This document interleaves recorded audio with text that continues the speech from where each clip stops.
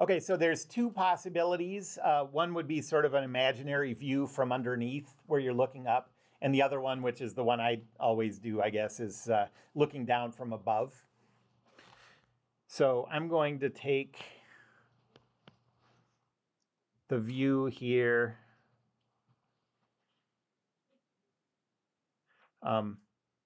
like this from above. My coordinate system is going to be like this. And then I guess I'll just choose my own point on the circle for us to analyze so that everybody's doing the same thing. Let's choose this point. There are really only 4 points on circles that we're ever going to use. You could do other ones, but you'd have to use sine and cosine, so it's kind of just more cumbersome. So we're always going to use either the point on the circle in the negative x over here, positive x over here, positive y or negative y. Those are the only 4 points we have to ever deal with. Okay, so now take a second and draw the direction of the velocity vector. Okay, the centripetal acceleration goes from the object toward the center of the circle.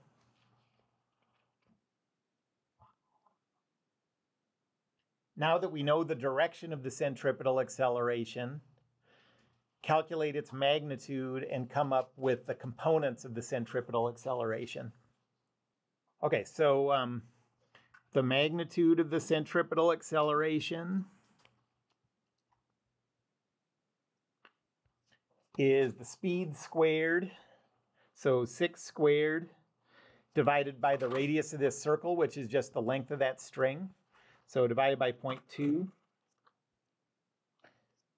And so you get 36 divided by 0.2, which is 180 meters per second squared.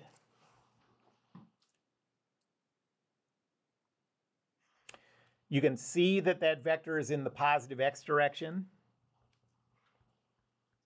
And so the centripetal acceleration vector is 180, 0.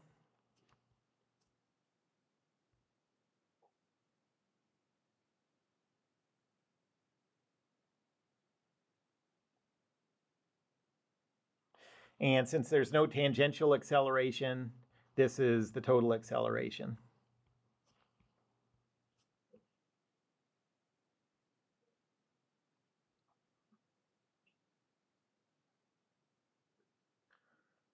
Okay, so now, anybody have any questions up to this point? We've calculated the acceleration vector. Now we have to use Newton's second law, and there's something going on that we haven't seen before, and that is there are forces happening that do not appear in our coordinate system. Okay, like think about, this is a view from above, right? And so in this view, what's the direction of the weight force of this object? Straight into the page. You see that? And we don't have any way to represent a vector straight into the page in this coordinate system. We'd have to be doing 3D problems to do that. Okay? And so anytime that happens, that a force is going straight into the page or straight out of the page, you can just call it 0. Okay? So we don't have to worry about the weight force. There's another force we don't have to worry about, the normal force from the surface. That would be pushing out. And that's also not acting in this plane. And so a free body diagram just looks like this. We have the ball. We have a pulling force from the cable. And I'll call that force T. And we have no weight or normal force because those are out of the plane.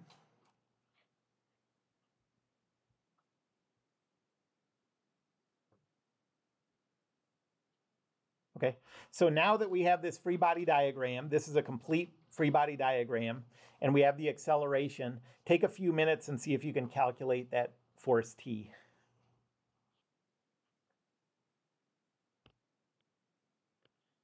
Okay, so we're going to go to Newton's second law. From the free body diagram, the only force, this cable force is in the positive x direction. So we have the force T0 is equal to the mass of 0.06 times the acceleration, which is 180, 0.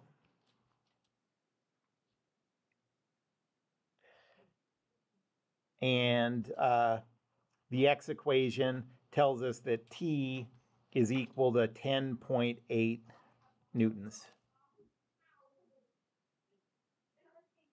And so if you are going to do this for some reason, now you know that that string that you use has to be able to support a tension of at least 10.8 newtons, or else it'll break as you do this. Any questions about that? Okay, let's stop there for today, and I'll do another example or two next time, and then we'll get into tetherball problems. But Wednesday is the test, so don't forget about that.